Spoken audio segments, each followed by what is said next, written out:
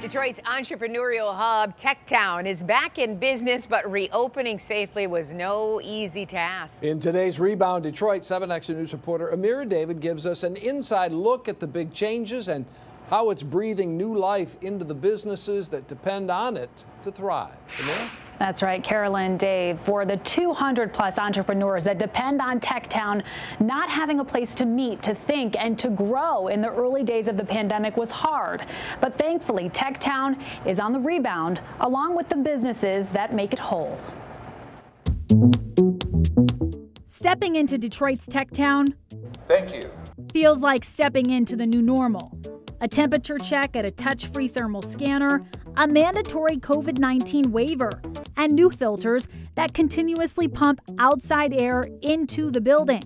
All answers to a unique challenge. We have a very transitional space, so you might be co-working in one area for part of the day, then having a cup of coffee, in the kitchen area.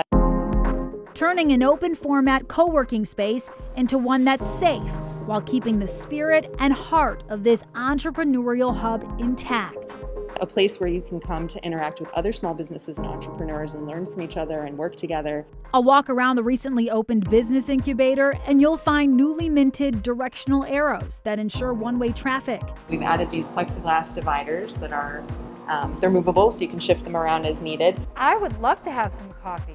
Even free barista-style coffee to limit public contact with typically high-touch, high-germ areas. Every measure about survival of a working space critical to those who depend on it.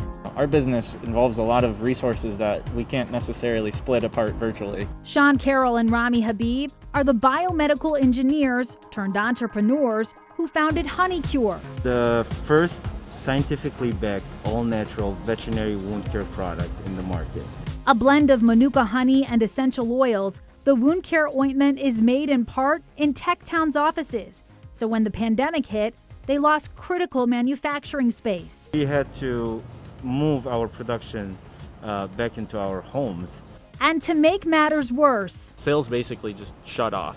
with many of the 300+ pet supply stores selling HoneyCure forced to close by the pandemic. It was very difficult, it was very stressful, but we survived. And now they're on the mend, relieved to be back, leaning on TechTown's resources in a slightly upgraded home away from home. TechTown has offered so many services to us and helped us survive in so many small different ways. Even in a global pandemic, the need for a strong network within a community for those small businesses and entrepreneurs it's essential. Essential indeed. And in a few weeks, TechTown will be opening to outside visitors looking to maybe reserve meeting spaces. So keep that in mind if you're looking. As for Rami and Sean, they are focused on HoneyCure and even have jump-started a second business during the pandemic, packaging hand sanitizer. And to find out a lot more about their company, you can visit our website, WXYZ.com. For The Rebound, I'm Amira David, 7 Action News.